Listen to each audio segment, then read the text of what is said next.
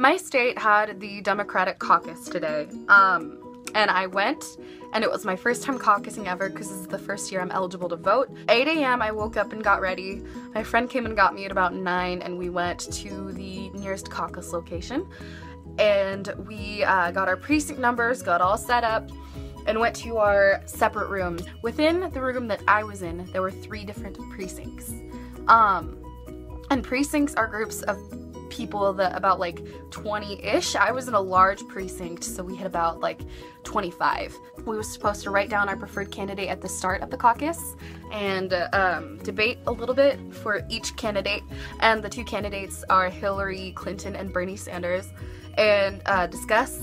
And then after the discussion finished, see if anyone changed their mind. And anyone who was in favor of Bernie went to one side of the room, anyone who was in favor of Hillary went to the other side, and this is all within our own precincts. From there, we decided how many delegates each candidate got.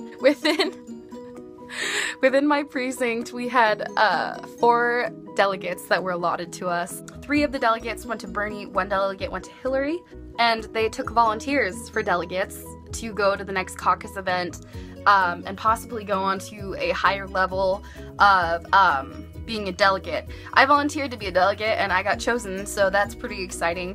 So from here I'm going to my state's next caucus event, which is just the Legislative District Caucus, which is April 17th, and I will be attending that, and I'm not exactly sure what that entails yet, but I'll find out. I'll do my best to research it, and I'm really excited.